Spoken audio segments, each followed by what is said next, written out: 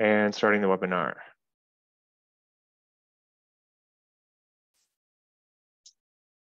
Hello, everybody.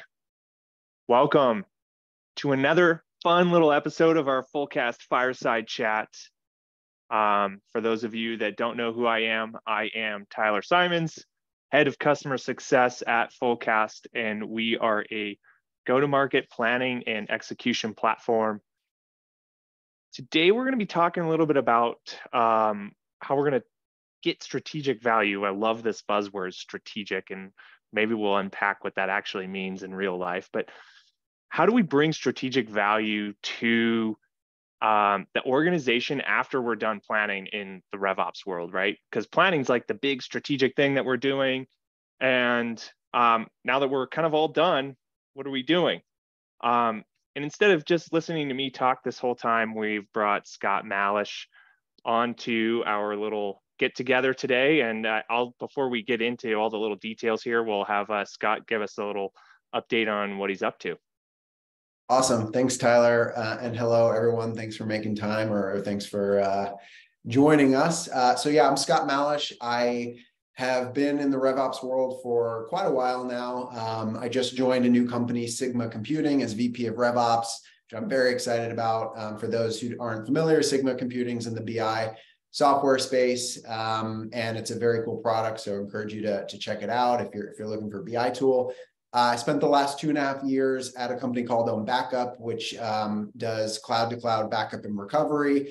And then prior to that, I was actually in the BI space as well, spending about 5 years at Sisense.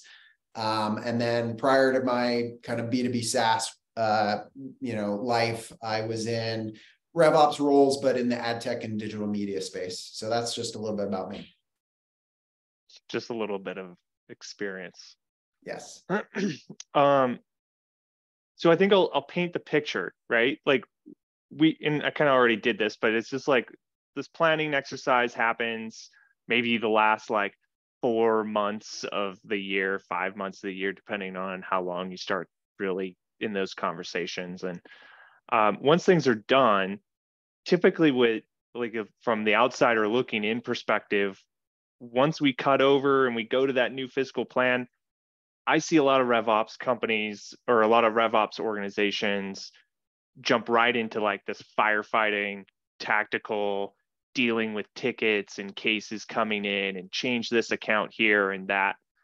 But really, as we start to see the changes in our economic environment, we're starting to see a lot of like the RevOps organizations need to think more about how to be more operationally efficient or effective.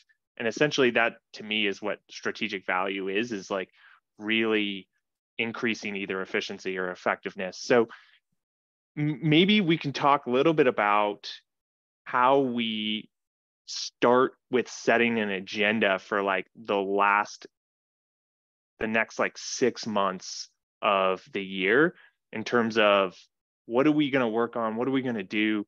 That's not just changing account owners. Yeah, it's a great question, and you kind of brought up an important insight for I think everyone to remember, because as you exit budget planning season, the last thing you want to think about is the budget, but you really have like a 6-month window, right? Because in my experience, if you should really be doing minimum a 2-month, likely 3-month kind of strategic planning, business planning process from the RevOps, driven by RevOps, where you're doing a lot of analysis that underpins the assumptions and things that you put into the budget. So you really have like a 6-month window. The good news is that you've already done a lot of work putting together the budget. And so when I think about this question, how do you set an agenda for what RevOps is going to do after the budget? You look at what you budgeted, and you look at what plan you put together. And in many ways, your priorities are dictated from that. And, what that means, especially when you think about strategic priorities, is like, what assumptions did you bake into the plan that are required for you to hit to make the plan, right? Like, you might have said, look, we need to get more efficient. So we are banking on or working towards a 10% improvement in our MQL to SQL conversion rate. And if we do that, voila, the model works, we reduce costs, our revenue grows, it's all good. But how do you actually do that?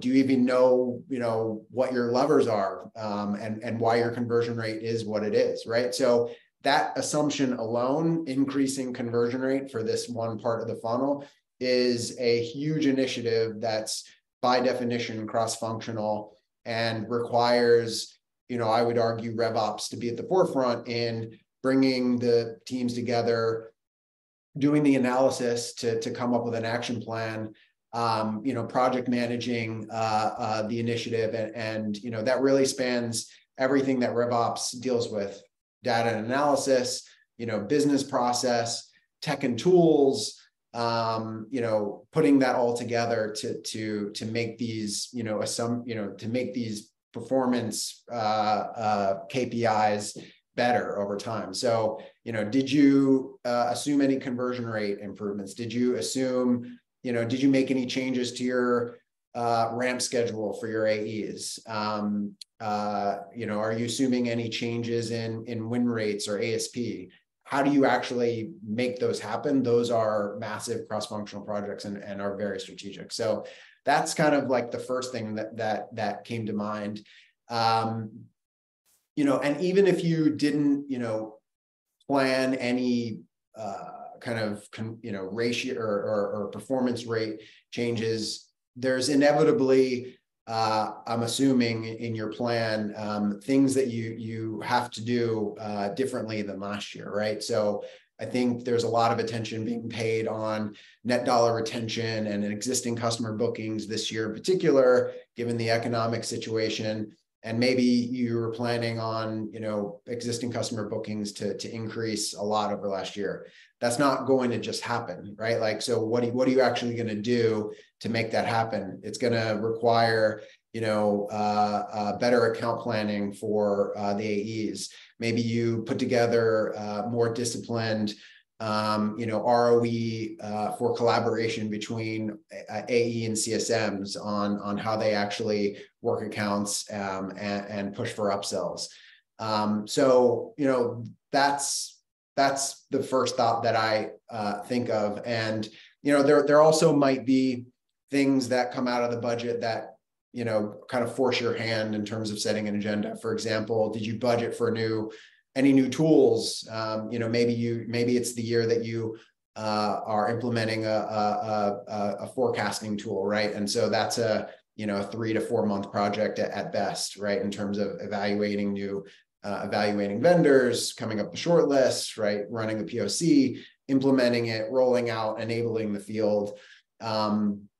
And lastly, the last thought that comes to mind is, outside of the budget and anything that comes out of that forces the RevOps team to work on, right? Like, there might be some foundational kind of backlog projects that are just causing a lot of pain that you perpetually, pushed off because it's never been a priority. That's, it's always a good time to get started on those. That's another good source of setting the agenda, right? Like, is this the year that you finally move from leads to contacts? Is this the year that you fix all of your account data issues, right? Like, there's foundational things that cause pain for both the RevOps team, but also the field, which we'll get into, I think, a little bit later. It's always a good time to get that done so that you fix it before the end of the year when you're doing all your planning again. So I'm hearing like 3 buckets of things, right? Like, we've got the organizational, I don't know what to call this. Like, this is like organizational, it's like the NDR thing, right? I don't know I'm not sure what to call it, but it's basically like, here's this metric that we're focused on, right? We know that we need to increase NDR. So that's one thing. And there's a subset of the projects that can be done to support that. And I do want to come back to that because I think that's an interesting thread to pull on. But then you've got tooling. And I think like software and tooling and this stuff really comes from pain that you see in prior years, whether that is manual work that's being done by people that shouldn't have to do it. Like you would rather have AEs sell. And if they're inputting data, this is a really basic example. If they're inputting data, then why not buy a third-party data tool to just enrich firmographic information or whatnot, rather than having your AEs do it, because then they can spend more time selling. So there's like software and stuff that you're going to implement to like alleviate some of that pain. And then the third piece is just broken things, because it's like this living, breathing organization, right? And you're constantly changing and things end up breaking and you kind of just patch them as they go or fixing stuff. And I think that last bucket's mostly dealt with on the RevOps side in terms of just time, right? Your RevOps organization is just fixing things in the back end, and it costs a lot of time to maintain that. So as you think about like which of these projects to work on first, how do you start to like prioritize that, right? Like we've got NDR, which probably could be argued like this is the number one thing, but well, we don't have capacity on RevOps because we're doing this thing. So do we go fix this first before we get to NDR? And how do you start to like sort through this and figure out what you're going to do? Yeah. So a couple things come to mind in terms of how I approach prioritization. And they're really just frameworks, right? Like there's no formula that tells you, right? Like you should always work on this. Although you could argue, right? Like anything that's going to help grow revenue might go to the top, but maybe not always the case. So I think of, it's kind of cliche, but like the matrix, effort versus impact, right? Like obviously if there's low-hanging fruit, low effort, high impact, that's obvious. So I always think about, okay, what's the impact of this project? And that could be revenue, that could be time savings for the RevOps team, time savings for the field, right? Sometimes those align, but sometimes it doesn't. Sometimes it's a kind of selfish project that will only help RevOps that, is really easy to deprioritize, but, guess what? We're getting dinged because we're not, we're not spending enough time on more strategic projects because we're bogged down on other things, right? So that's kind of how you make that argument. So effort versus impact and thinking through and trying to put every idea into that matrix. There's, this is a little bit where experience comes in, right? Like, what do you know is going to create exponential pain and scalability issues in the future if you don't deal with it now?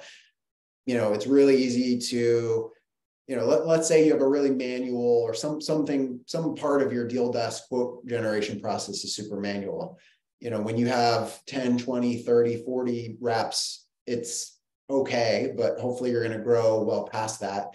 And even though there's a way to get it done today, that pain is going to escalate in the future, right? And so while it might not have a huge impact today, you need to factor in your growth plans, bringing it back to the budget, right? Like, maybe you're not hiring a lot of people this year, but if hopefully we'll be hiring, we'll be back to growth next year and hiring a lot of people, right? Is it going to cause a lot of pain?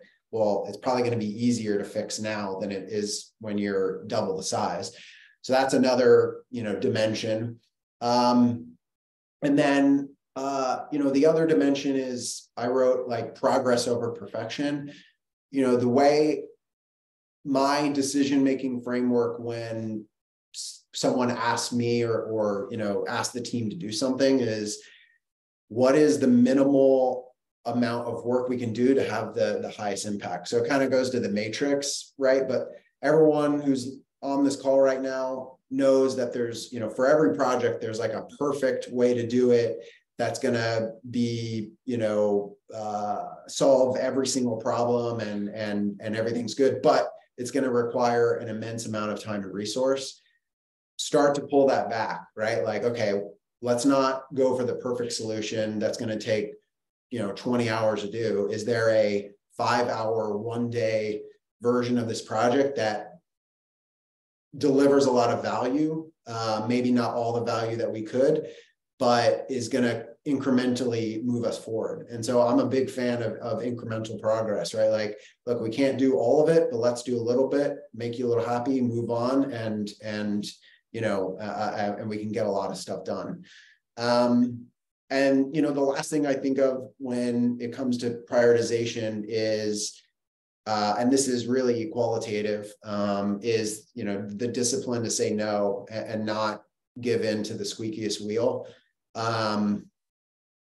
It's really hard to do. And I think, being in this role for a long time, I think good RevOps people don't, it almost pains them physically to not be able to do everything that needs to be done, because you kind of see all the problems in the organization, but you have to get comfortable saying no and get comfortable, living with things not being perfect in certain areas. That's just the nature of prioritization, right? Like you just kind of have to move on, right? And that's okay, right? I mean, I'm sure the majority of people who are listening to this are working at startups.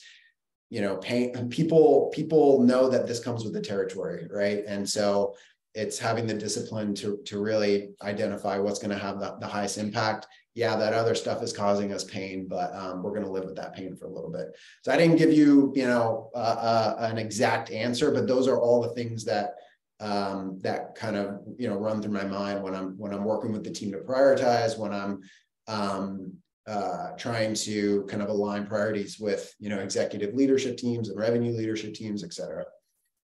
When you think about the amount of work that it's going to take to do whatever it is, do you like t-shirt size that? Do you just say, well, this is a resource for 3 weeks? Or like, how do you start to think about the effort, right? Because it is not just, well, this is a huge impact. Well, that's going to take somebody 3 years to do. I'm exaggerating, but like it's both, right? It's the impact and it's also the effort. And I think the impact's pretty easy to figure out, like through like revenue or efficiency or time savings, like we were talking about. But figuring out the effort sometimes is a little bit difficult. And I'm just curious if you just kind of like give it like a general idea of what that is, or if you get really hyper specific on it. That's a great question. I think earlier on in my career, there was a time where I tried to be really, really specific and prescriptive on these things, where I literally asked the team to come up with hours estimates, and we, we're kind of planning our, I had like team capacity, everyone can work X amount of hours per day, and that gives, all that kind of stuff.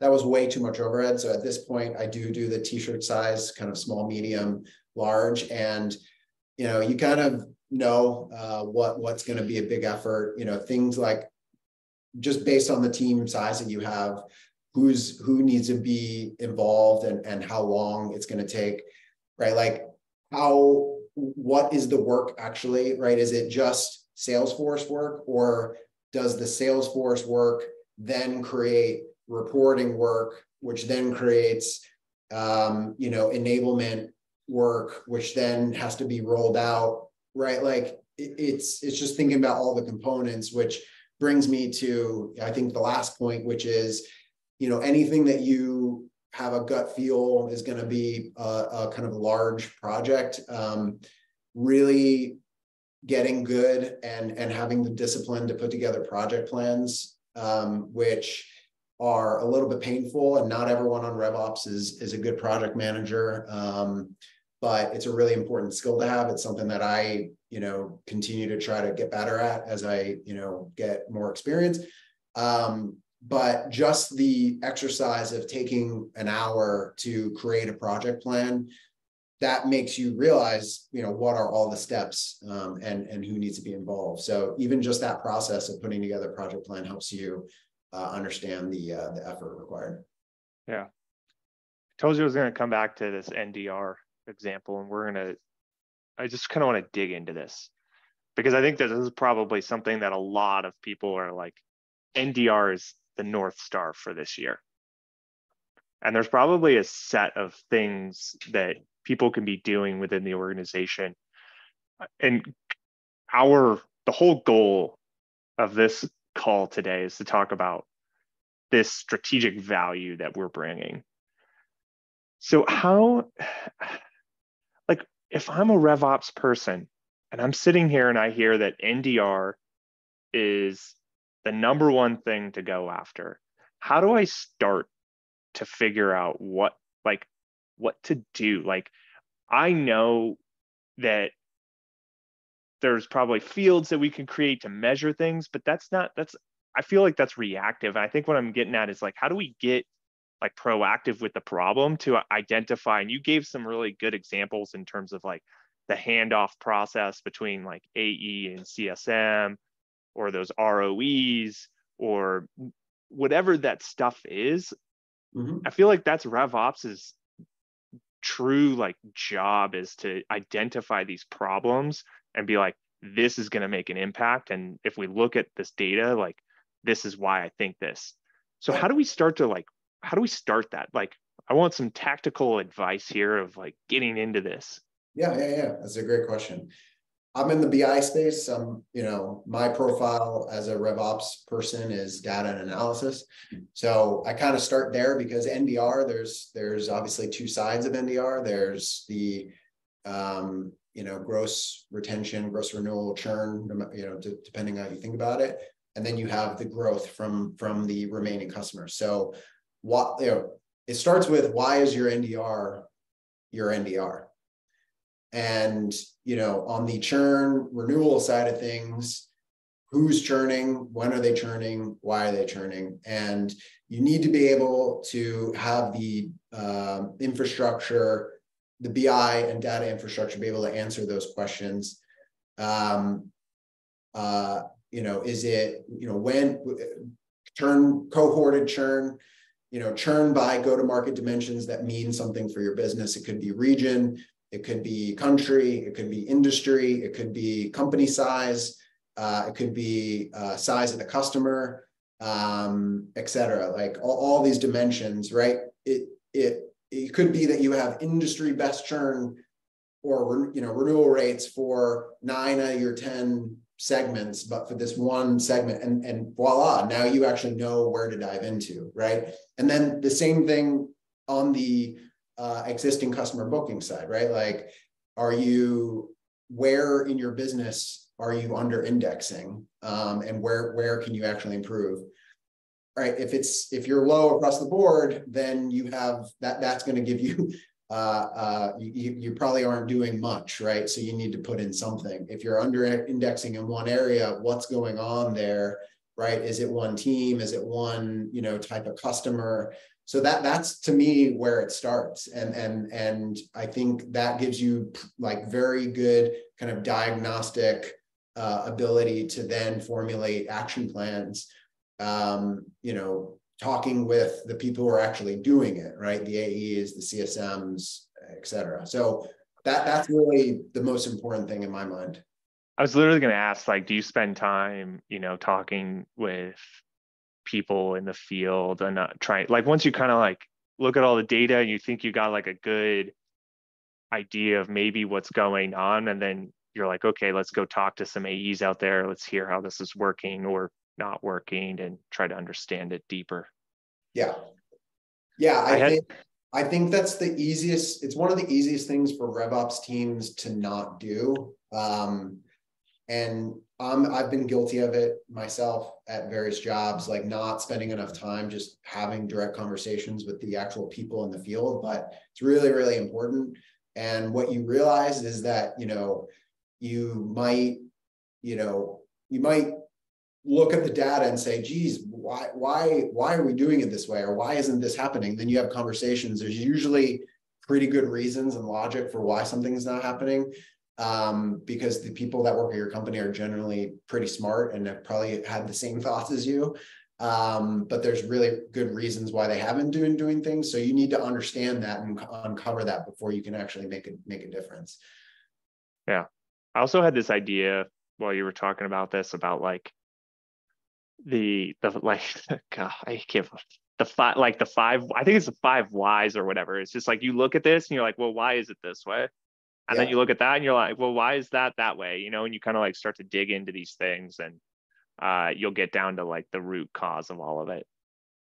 We don't need to talk more about I mean, that. that is, it sounds cheesy, but I try to, I think that's a really important, whether you actually, you know, do that consciously or not, especially when you're doing the analysis, to constantly ask why, and don't stop at, you know, hey, I'm going to try to think of an example, but hey, this, you know, this churn rate has increased, in, you know, we saw an increase in churn rate last quarter. And, you know, I'm going to look at that by company size. Oh, well, you know, I'm noticing that SMB churn rate's going down. Okay, some people might stop there, but continuing to ask why and continuing to drill into dimensions until you can't go any further, I think is really important. Awesome. All right, there's actually a pretty good question here from somebody that's listening in, so I'm going to ask this. So it can be hard to get support for projects whose main outcome is time savings for RevOps. And I think that's that third bucket we were talking about, which is like RevOps is like doing stuff nobody really knows, but it's really impacting some of your bigger strategic projects because you're trying to like firefight and plug holes.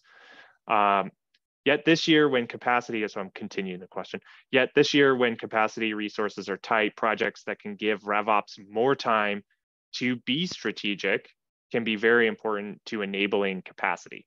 So do you have an example of a project you did that the immediate impact was making RevOps life easier, aka like giving us more capacity, but it also gave the team the immediate ability to be more strategic? And then once that project was done, what were the new strategic things that your team was able to take up? So essentially, project that was like really impactful, that alleviated a lot of resources, time and resources from the RevOps team, and then you worked on something else. I feel like I'm being interviewed right now. Yeah, I don't know. It's a good question. Well, it's like a job interview. That's a very good question, and I'm trying to think of a good answer. You know, I think, I don't know if this is the best example, but you know, I know we're almost out of time, so I'll give it anyways. You know, typically, I think deal desk for those, you know, who are listening or attending that manage deal desk, I think that's a good example of, you know, sometimes RevOps, the way that you structure those processes, RevOps can be a huge bottleneck. Whether it's, you know, you have people on the team that are literally, you know, helping you creating all the custom quotes, or you don't have good automation on the term modifications and kind of the legal aspects of quote generation. And so, you know, I'm also speaking because, you know, as I start a new job, I think that's one of the low-hanging fruits there, where, you know, it's a good example of, for all good intentions, you want control over, you know, when a order form, when you make modifications to order form, because that's a thing, you don't necessarily want the sales team doing that, but whether you realize it or not, you're creating bottlenecks which make RevOps lives painful, you know, not fun. You create the need for more headcount, which, you know, companies, you know, CFOs won't like, right? Like if we continue to have to do these things, we're going to just have to add headcount. And you also make the lives of the sales team miserable because they need it now and they're 10th in line, right? And so that's a good example of really taking time to try to automate as much of the kind of quote to cash process.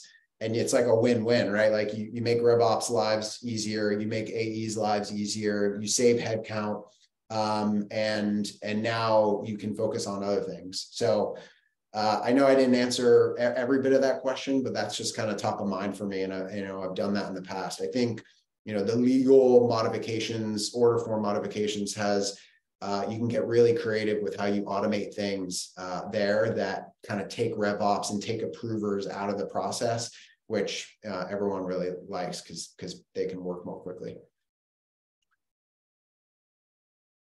We're out of time. There's another question, but maybe we'll do this asynchronous. We'll send a little note out afterwards. Before we wrap up, was there anything that you like silver bullet for everybody? I would say, I mean, look, it's as I was kind of preparing for this, and it's around this topic of how do you justify or how do you get support for projects that make RevOps, that kind of make our lives easier. And it made me really think that a good RevOps professional, a good RevOps leader, like what is the sign of a really strong RevOps team? It's that you don't even know that they're there, right? Like they're not really involved. And that just means that we've automated everything. We've provided all the training and enablement. Everyone knows what to do. Everyone can do it on their own. They don't run into any issues, right? And so it's like it's like an interesting thought that, almost the goal of RevOps, even though I define it as, increasing the productivity of the go-to-market team, but an alternative way to describe the goal of RevOps is to, we're doing a good job if we don't have to do anything.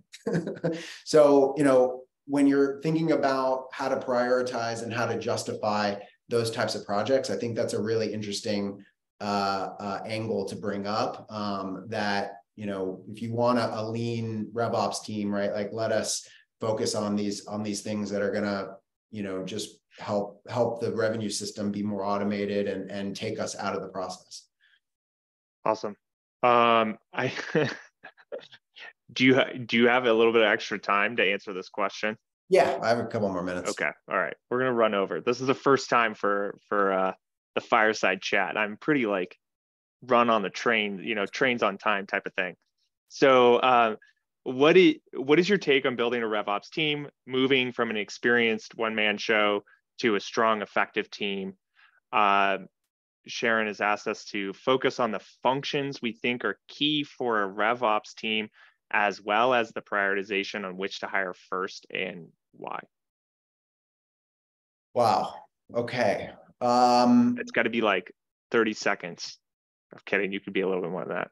Well, yeah. I mean, so if I was literally a one-person show and I'm building a RevOps team first, I want a strong CRM, Salesforce admin, because everything just goes to Salesforce, right? Like, hey, we need this in Salesforce, we need that, right? Like, you need to take care of that. The next hire is to start to align, I call them like ops generalists. It's kind of like someone who's really good at data, someone that's really good at business process, knows the business, and start aligning them to the functional leaders, right? So I'm a big fan of, there needs to be, as I start to build the team, someone dedicated to sales, someone dedicated to pipeline, which is like BDR and kind of the pipe generation, someone dedicated to marketing, obviously, like if you own marketing ops. So having those kind of dedicated, embedded people that are there to,